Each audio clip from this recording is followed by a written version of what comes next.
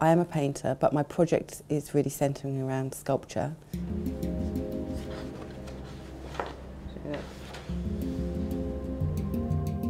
I'm really interested in the women sculptors who were associated with Rodin. Women in late 19th, early 20th century Paris who came to study with Rodin, or who hung about and socialised with him in some cases, or the women who worked in his studio, you know, actually as his studio assistant. There were loads. You know, what I'm getting to understand is that despite the fact he's had a bad press, Rodin did take women sculptors seriously. And obviously he was the most celebrated artist of the time, so you would want to come and be associated with him.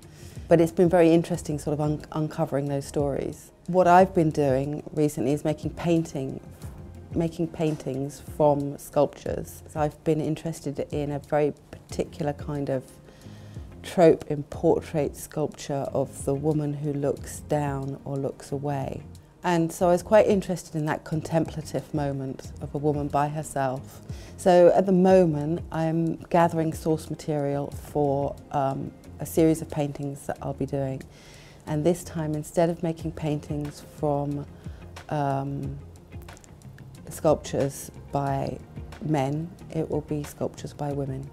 There were a lot of women, or not a lot, but there were many women who had a reputation at the time, were making a living out of their work, but it's very hard to find their work now.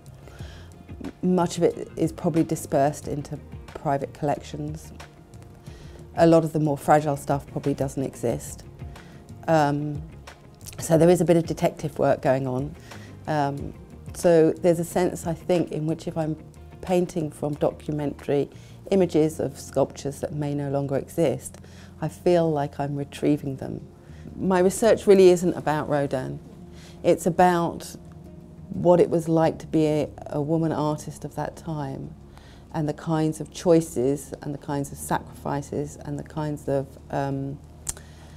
I guess, the imperatives, you know, what's really important for them, is really what I'm trying to draw out of this research. It works for lots of different people, so it's a nice browsing library. So if you're just generally interested in art, they've got publications. There's an art gallery downstairs. You know, you can come and just browse through and see what the latest books are. And you've got the really knowledgeable librarian. So if you don't know how to find stuff, they're gonna be able to show you. So that's always a big bonus.